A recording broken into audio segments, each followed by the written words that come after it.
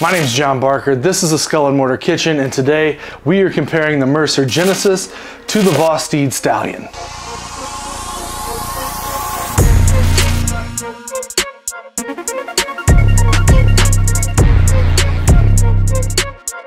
Yeah, so first things, comparing presentation, which really doesn't matter that much at all. I'm gonna go ahead and say that the Vosteed Stallion series looks way cooler when it comes to you, right? It looks like you're getting more of a, you're getting a fancier, like just a higher end experience based on the packaging alone. Not the packaging really matters at the end of the day, but you do get a notice that this thing comes with a 120-day money-back guarantee. And you get some advertisement for the different knives that they do have, some of which you know I've already used on this channel, and I was very happy with their performance. So let's get this Genesis from Mercer open here. And I've heard a lot of good things from Mercer. They're a pretty popular knife brand because they offer a good knife at a price that's pretty reasonable. Son of a bitch, I cut right on the line. So if you cut on the line, it still doesn't open. That's a little annoying. Let's go ahead and cut on this side. That will just stay here.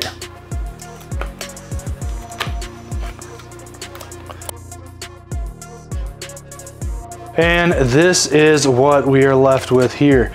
So first things first, the handle is a rubber grip. It actually feels pretty nice in the hand. It feels pretty steady.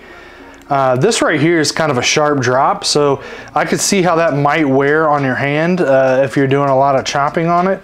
You see that there? It's kind of, it's not a very soft kind of bevel there, but I mean, it looks like it's pretty nice. I would guess that this is probably stamped if I had to guess, but I don't know that for sure. Looks like it's got a nice edge on it straight out of the gate. It does look like it's full tang. If I pulled it out of here, I would guess that this is one whole piece by the way that it feels. So you see it's a high carbon German steel X50 V15. So it's a pretty solid quality knife for the price. I think that this thing retails for 30 bucks. If I'm wrong, we'll drop it down below. But all in all, it feels pretty good in the hand. My initial thought though is that this might kind of wear on you after a while. Now let's check out the Vosteed. Let's get it out of the package here, the Vosteed Stallion series. Definitely easier to get out of the package. Again, I'm not sure how much that really matters in the long run. Again, this knife also very lightweight. This is some sort of plastic handle. Let's see if it says on here. I don't see it anywhere on here what it is, but it's some sort of plastic handle. It also feels pretty good in the hand.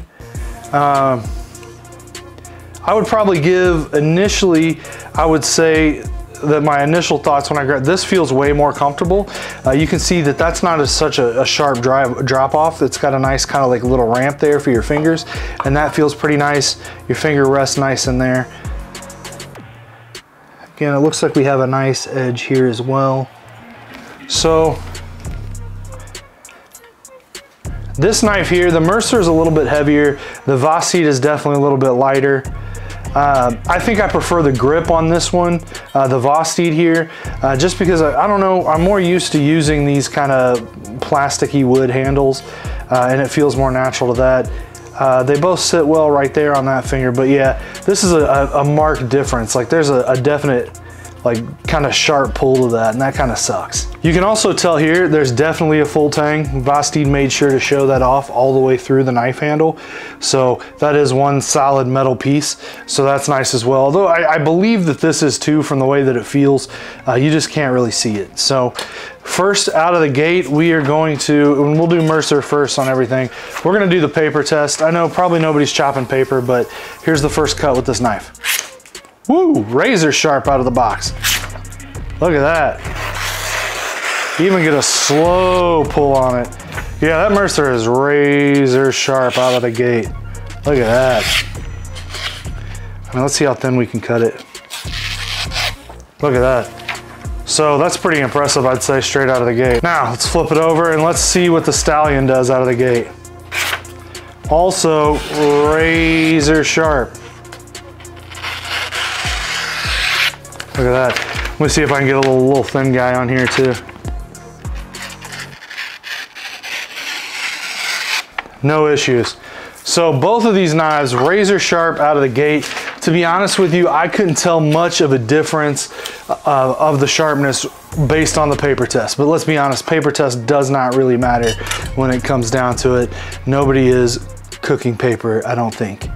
All right, we're just gonna drop a tomato and see what happens. So we got about, what, about halfway through the tomato, and that was about a 6-inch drop, so it wasn't a whole lot.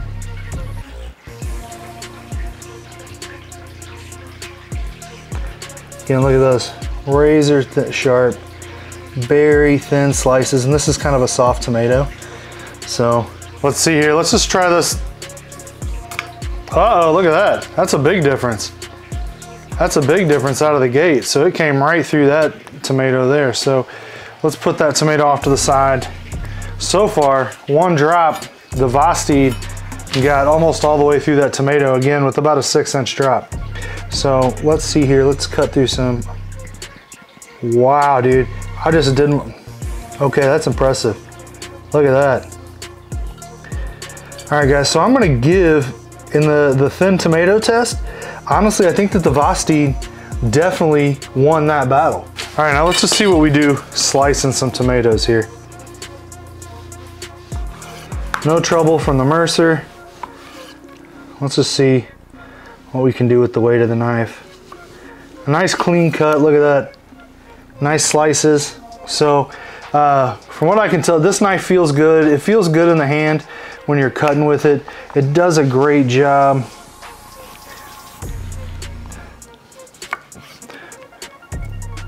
Again, nice cuts from the Mercer knife. Now this is the Vosteed.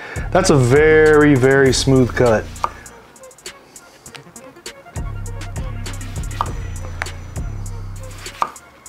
Yeah, that thing is razor sharp. Let's go back to the Mercer here. I also want to, that also feels, so the rotation there feels good. I can feel some tug right there. Like I said, there's definitely some wear right there. I can feel that. It's gonna probably build up a callus on your finger right there. Let's try out how that Vosteed feels. Yeah, that's nothing. That feels good. You could probably chop for hours like that. Nice. Now we're back to the Mercer. Let's see how it does with an onion. Slice right through. I felt a little bit of resistance, but it was a fairly smooth cut. All right, so now we're just gonna try dicing the onion. Again, ooh, that was a little stiff. All right, guys, so I can definitely feel some resistance cutting through this guy here. But for 30 bucks, I think it's probably pretty good. I'm not really upset about it at all. All right, let's try this now with the Vosteed Stallion. Very smooth, no resistance at all. Look at that, just cuts right through it, no problem. Very nice cut, very nice experience, very smooth. Look at that. Literally no resistance at all. Oh, cut right through the lettuce. That's the Mercer. No trouble at all whatsoever there. Let's go ahead and cut across here with the Vosteed just to see if there's any difference. Dude, it's like there's nothing here. It's like I literally just cut through paper, guys. I mean, not paper, like it's like I cut through water, you know what I mean? Like, look at it. I really like the experience of this knife.